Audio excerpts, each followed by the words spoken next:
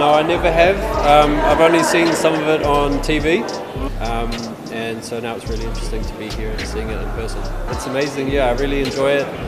It's great to walk into the gallery and see all of the glass art from artists from around the world, and then to see the demonstration from the Thai artists here. It's pretty amazing. I feel inspired. I was a little bit scared. I love the colour. And I think you're very brave to make that work. You need to be very strong, I think.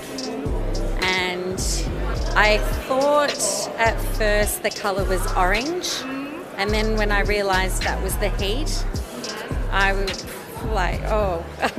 And then it went green. Yeah, it was very beautiful, very talented. I feel grateful to see this opportunity, to see how they make the glass and the process of glass. And I have learned something, you have to be very patient while you're making the glass. And also you have to handle the glass so well because it's heavy and delicate.